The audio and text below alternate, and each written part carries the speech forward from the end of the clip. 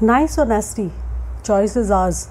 I think many a times when we go for a walk, we go for cycling, there are a lot of people on the road, you see a lot of people coming from the wrong side, they overtake you, or there's a road rage, they just try to, push you aside because you're on a cycle or you're walking.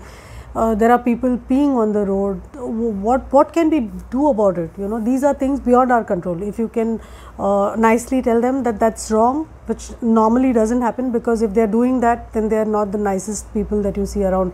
So then there is a possibility that you're very stern or you're nasty. So someone who jumps a queue, if you tell them you're not supposed to do that, they have 100 reasons to tell you to shut up. But then there you need to be stern, you can be nasty at that point in time. So when a senior at your place or at office gives you advice, eventually you do whatever you want, but at least be nice, listen to them. There are instances when someone is bitching about someone else's family, saying that this is what happened. If you don't have anything to say, just be cool. You can be nice by saying leave it, it doesn't matter.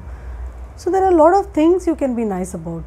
I mean, a lot of things that you can say otherwise being nasty can be put across nicely. So you decide whether after seeing my video you'll be nice and leave a comment, or be nasty and ignore this.